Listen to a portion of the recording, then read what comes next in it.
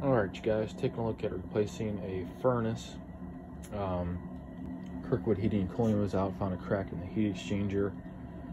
We're looking at replacing only the furnace. The AC is like 2 years old. Homeowner knew that going in when she bought the house 4 years ago, and has replaced that already. So we got 2-inch piping here coming up into 3 3-inch coming back all the way down into here. Drain runs over, meets up with the drain for the furnace and humidifier. Looks like that comes around too. It's the floor drain.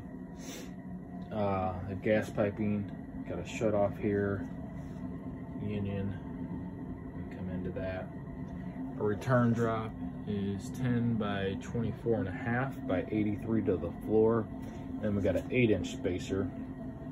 So maybe we can make up that difference with the canvas connector or come right off this edge, because I think coil will remain right where it is, so furnace isn't going to move at all, and our filter is only 7 inches. So we gotta look at either scooting that over or making up the difference. And then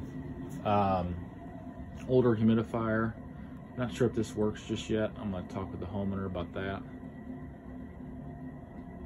Duct work, supplies going both ways, and return is going both ways. This is the garage, so we do have a walkout. Their breaker panel is right here.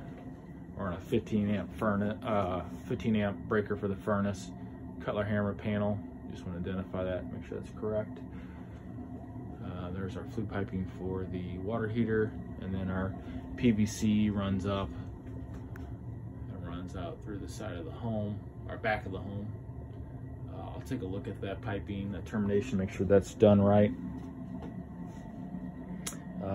Not really seeing any issues of why that would have a crack in the heat exchanger only after 10 years, other than the previous homeowners didn't maintain anything, would be my guess.